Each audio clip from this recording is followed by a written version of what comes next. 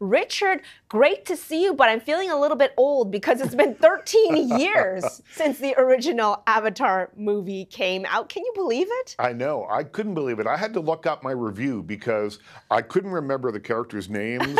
I remember feeling overwhelmed by the 3D and thinking this is the pinnacle of 3D. Now, 13 years later, James Cameron has outdone himself once again with Avatar: The Way of Water. Visually, this will make your eyeballs dance. This is a movie that has taken what we used to think of as 3D and elevated it beyond anything that I've ever seen on the big screen. Now, granted, I saw this on IMAX, so it's really immersive. I saw it large and loud, which I think is probably the way to see this movie.